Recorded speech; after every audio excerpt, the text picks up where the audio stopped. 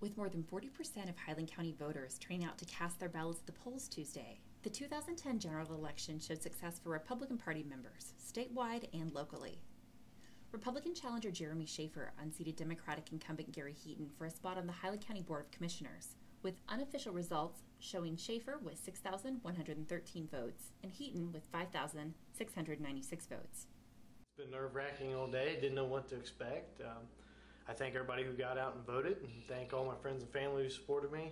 And it's going to be time to get to work very soon. I have to roll up the sleeves, and just because we won, it's a victory, but it's a small victory because now we're going to have to get to work and really make some changes. I knew I would have an uphill battle. I knew that probably the thing that would work against me was being a Democrat and an anti-incumbent and kind of anti-Democrat atmosphere that's going around now. That being said, the people of Highland County have been very good to me. It's been a pleasure and an honor to have represented them here these past 4 years. In the race for Ohio's 86th House District Representative, Clinton County Republican Cliff Rosenberger won his first bid for public office over Democrat Bill Horn and Libertarian candidate Jacob Dawson. The current representative for the 86th, David Daniels, was successful in his bid for the 17th Ohio Senate seat, beating out Gallia County Commissioner Justin Fallon. Republican incumbent Mike Turner kept his seat in Ohio's 3rd U.S. Congressional District, defeating Democrat Joe Roberts. In other statewide races, Republican Rob Portman won a seat in the U.S. Senate, and Republican John Kasich upset incumbent Democratic Governor Ted Strickland.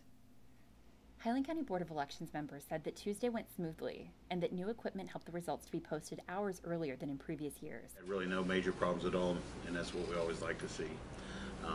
The other good thing we had this time, where normally for a governor's race we'd probably still be in there still scanning ballots. This is the first time we used our high-speed scanner.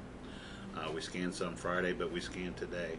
We already have all our absentees scanned that have been in the office to this point. It's gone so much more smoothly than a lot of the elections, and I think one reason is because of our high-speed counter, of course, and second of all, because a lot of our poll workers are so experienced now. We're trying to keep the same ones, so we've got the continuity, and they really know and feel comfortable with the machines.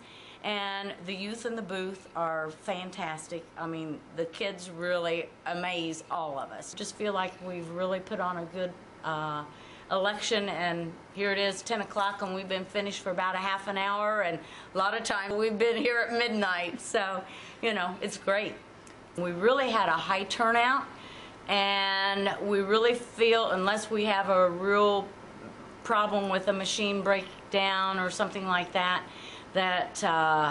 or some glitch that we really don't anticipate, we really think this is going to be the norm from now on.